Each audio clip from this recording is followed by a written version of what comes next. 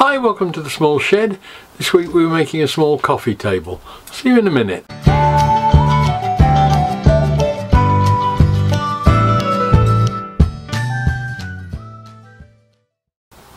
Now, we had a contact the other week from a lady wanting to know if the people at Many Sheds could make a small coffee table.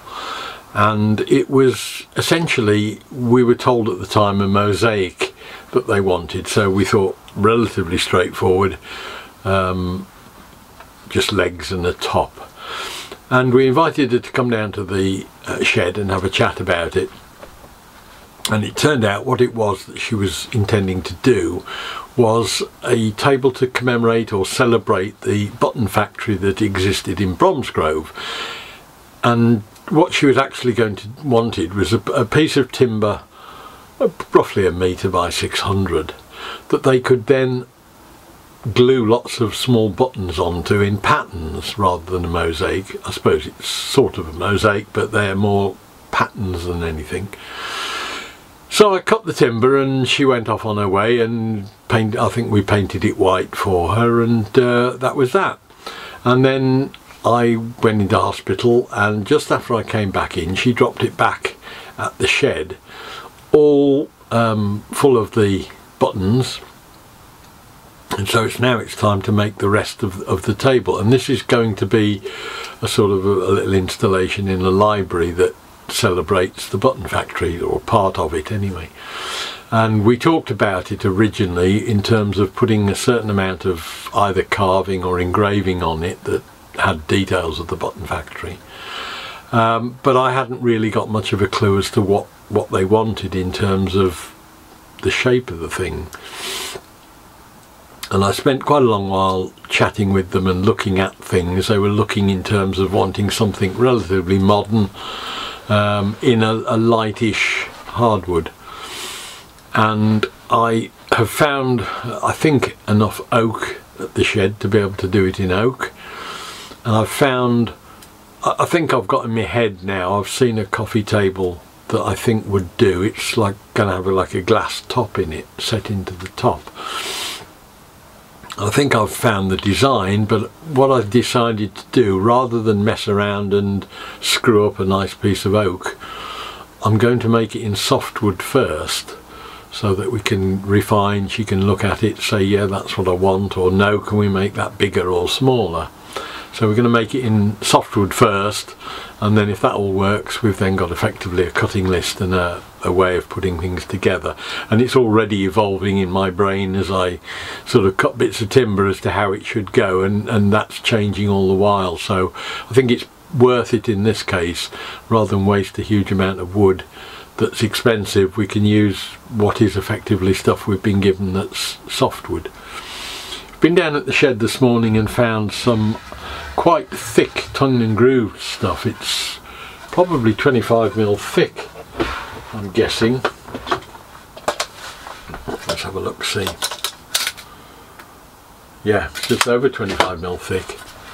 The aim is to make a frame of this, which I can join the corners like so, like a picture frame, and then I'll rebate out for a piece of glass that will sit in the middle of it, and then we can actually work in that softwood or hardwood it will be, with the engraver all the way around the edge of it, to do anything they want in the way of writing or drawing, maybe even drawings, I don't know, we'll see.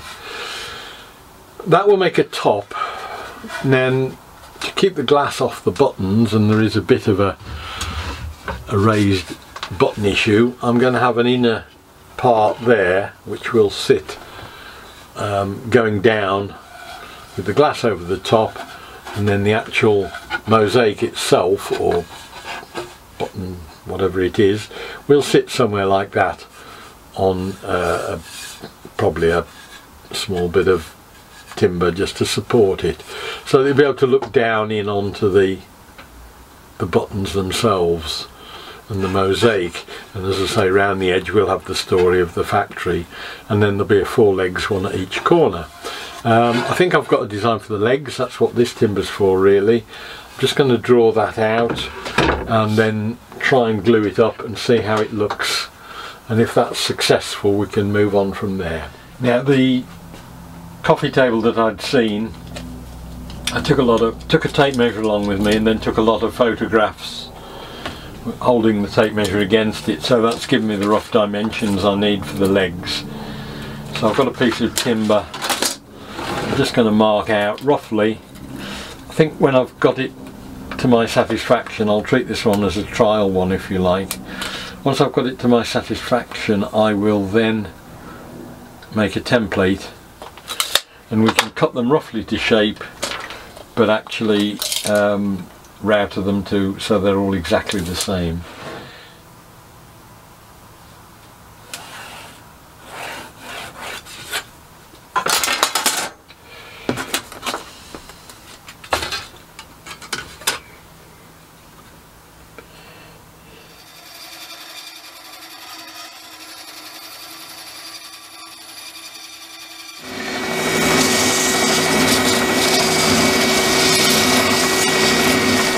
That's got me two pieces of wood to the same shape, but one of them is narrower than the other, and the reason for that is that that will then be glued onto there.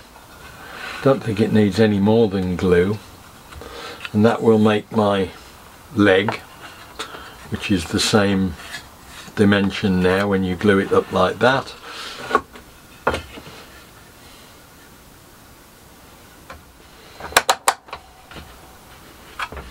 Right, that's just come out now from being glued up. It's been resting overnight. What I'm going to do now is just run round some of these edges with the round over bit.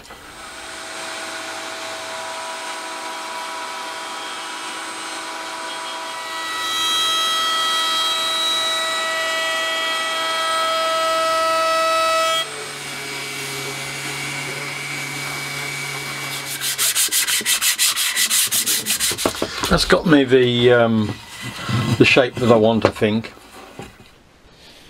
Right, so this is the Button Factory board that's come back with all the buttons on. I'm just going to pop it on the table and we'll open it up and have a look. Now, I've not seen this complete. I saw it when they'd started work on it, so I don't know how deep the buttons are in terms of depth from the top of the board or not, and I don't know how much of a border I've got left around the edges, but we will have a look and that will dictate how I sort the frame out above it.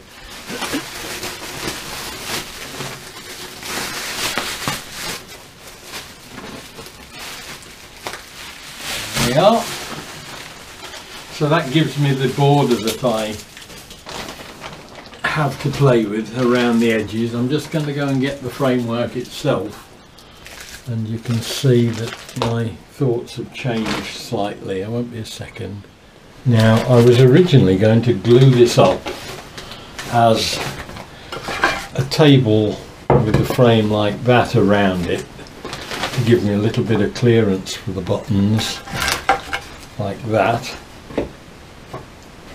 with the legs on the corners, and then have these pieces with the glass over it going like that to the maximum size,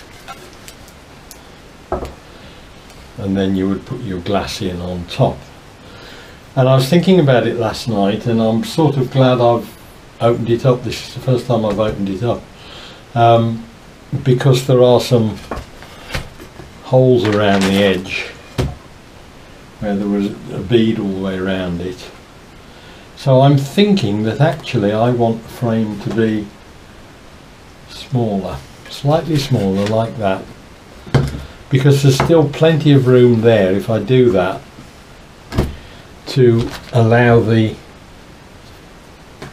glass to go on the top without disturbing any of the buttons.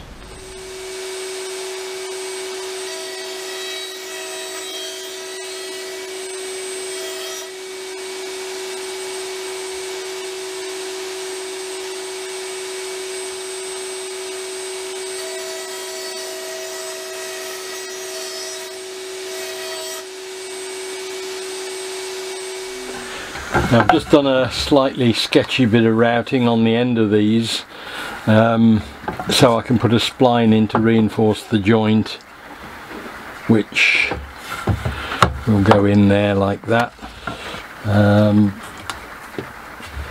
we can then just put a spline in there, and that should help give that joint a bit of strength. I could have done it with a biscuit, but I haven't got a biscuit jointer myself.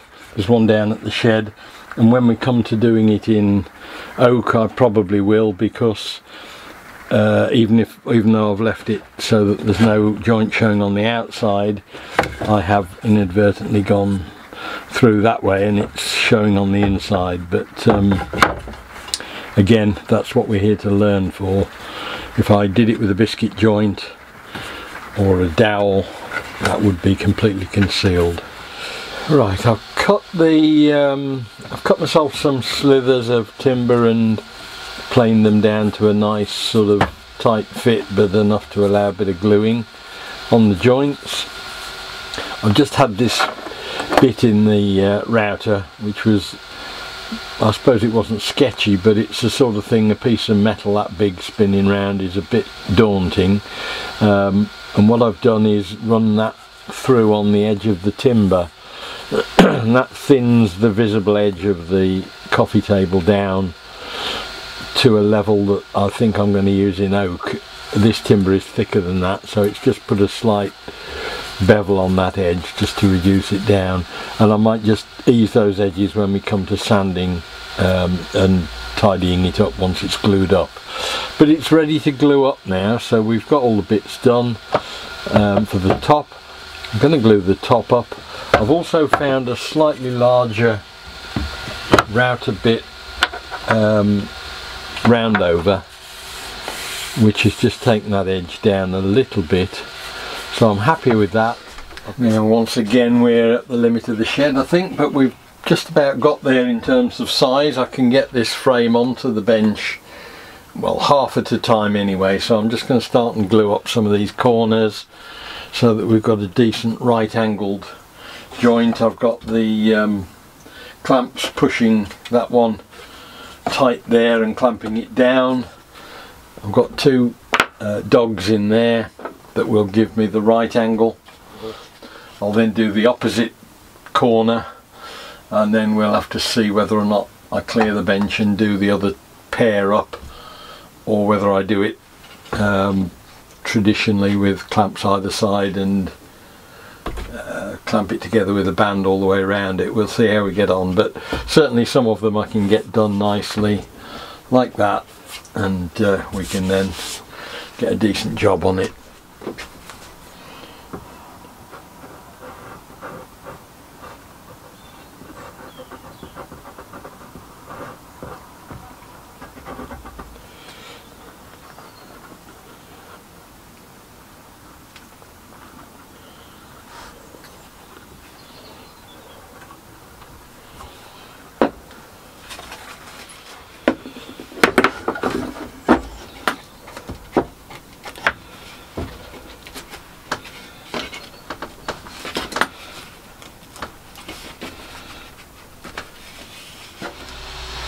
Now in the end I cheated by getting myself another table from some plywood that I'd got in the garage with framing on it that gave me the base. I could stick it out coming out that way. I've cantilevered it off my own bench rather than clear up the mess over there. Clamped it all down, clamped it up tight, and got the rest of that frame done, so we've now got a solid frame. There's a little bit of work to do on that corner and this corner, mainly because the timber wasn't equal thickness all the way around, but I think with a bit of sanding, bearing in mind this is only the test piece anyway, we can get that right. There was a very slight twist in it and it was a little bit thinner, but we've got the top done. I'm just going to sand all that out now, and we can see how it fits on the buttons themselves.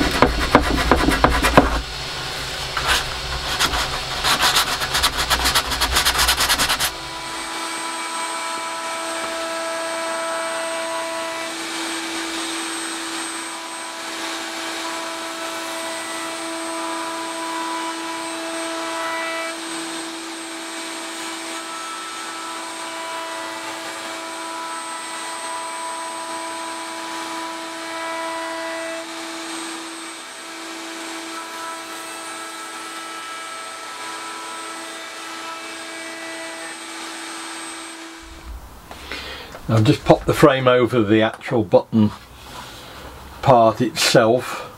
What I'm going to do is centre it up as best I can to get the best sort of gaps all round on things, and then I can mark on the back of this where the outer edge is going to be, and that will give me somewhere to put all the framing to. So I think, given that the lady is coming to look at the progress tomorrow at the shed, I'll mark this out and wait until she's seen it to make sure she's happy, and we can then move on in a week or two and get the rest of it done. But that should give an idea of how it should all look when it's done. So that's got us to a point where we've got the makings of the table. I'm going to run over it with the lady tomorrow, and hopefully in a future episode we'll see how we got on with that, and moving it into its sort of oak phase, if you like, and get the finished thing done, completed, and in the library. So I hope the video was of interest. Look forward to seeing you next time. We'll be doing something different in the shed. See you then.